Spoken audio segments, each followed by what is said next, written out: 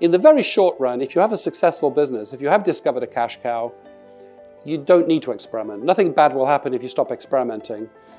But once you've atrophied and lost the capacity for experimentation and discovery and curiosity and innovation, it's very hard to get it back when you need it. So it's a very foolish long-term strategy. The trouble is, it's like a tree falling in the middle of the night.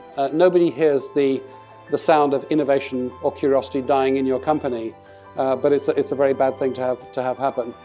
Well, it used to be that we could join a company, make a career with that company, and do the same job for many years. In today's world, people live longer than companies, and also the businesses that they will manage change very quickly. So in real life, ambidexterity means the ability to write with both hands. In business, it means the ability to perform, to generate cash today, but the ability also to, as you do that, reinvent the business.